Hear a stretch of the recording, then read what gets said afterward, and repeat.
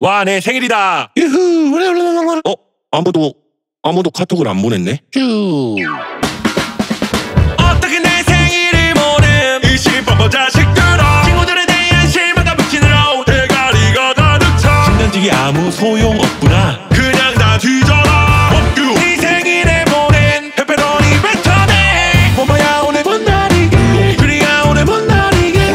끄지라 그냥 인생 혼자 사는 거지. 나 혼자 촛불을 켜고 케이크를 혼자 먹으니 배부르고 아주 좋구나. 다 나가주세요.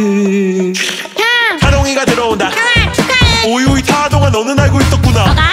저번에가 잘 됐던데. 나가. 어머니가 들어온다. 야코야 축하해. 역시 어머니 당연 알고 계셨군요. 뭐가? 다이어트 2kg 빠졌다며. 어머니 나가주세요. 너가 나가. 하모가 오늘 뭔 날이게. 몰라. 영애가 오늘 뭔 날이게. 몰라. 이 알면서 모른 척 진짜 모르면 뒤지러.